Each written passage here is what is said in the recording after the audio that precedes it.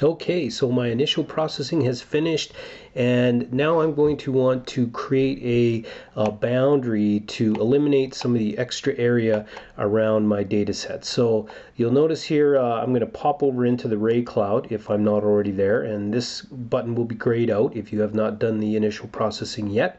But once you have, then that should be available to you.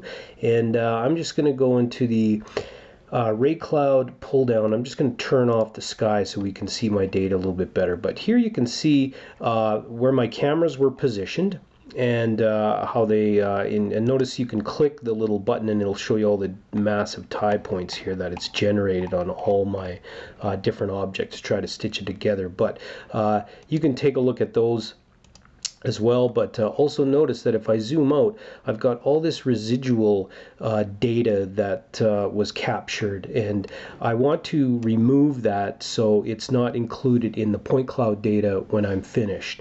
So by creating a boundary around my area of interest, that'll do a few things. Number one, it will decrease the processing time. It will also create a resultant smaller point cloud file. And lastly, it will also have me avoid doing excessive editing later, because if I don't add in a processing area boundary, now I will have to go and manually exclude all this stuff later. So I'm going to add in a boundary at the moment. So what I'm going to do is I'm going to make sure I'm in the Ray Cloud, and on my Create toolbar I'm going to click my New Processing Area button, and here I'm just going to stitch out a boundary around my edge. So I'm just going to come around and pick left click around my area. Make sure you're including the cameras. Okay, so you want to exclude as much as you can, but include all of your camera information in the boundary. So everything outside of this boundary will be excluded from the processing.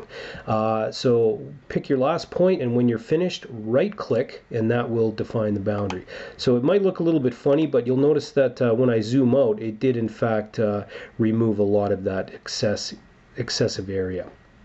If you made a mistake, you can always come, you notice you've got a point down here where you can right click and remove that processing area if you want, and you can also turn it off so you don't have to see it.